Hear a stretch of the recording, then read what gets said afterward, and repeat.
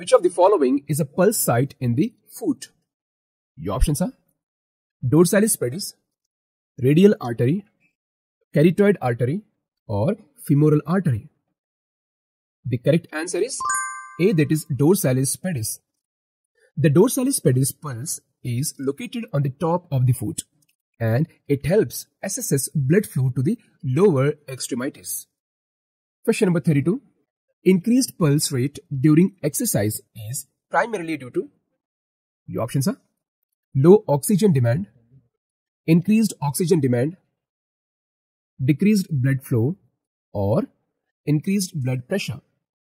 The correct answer is B, that is increased oxygen demand. During exercise, muscles require more oxygen, which cause the heart to pump faster, increasing the pulse rate. Question number 33. Which condition could cause a weak pulse in the legs? Your options are anemia, peripheral artery disease, hypertension, or hyperthyroidism. The correct answer is B, that is peripheral artery disease. Peripheral artery disease (PAD) affects blood flow to the limbs, often leading a weak or absent pulse in the legs. Question number 34. What is the clinical term for an unusually strong pulse? The options are bounding pulse, 𝗵𝗵𝗃 pulse, bradycardia, or tachycardia. The correct answer is A, that is bounding pulse.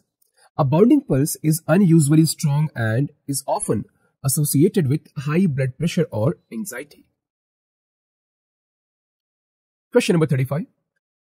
Which factor could temporarily lower pulse rate?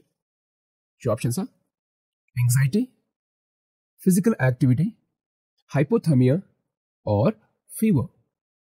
The correct answer is C, that is hypothermia. Hypothermia, or a drop in a body temperature, slows down the body's metabolic processes and reducing the pulse rate. Question number 36. Which of the following is an abnormal heart rate during rest? Your options are 75 beats per minute, 85 beats per minute, 60 beats per minute, or 110 beats per minute.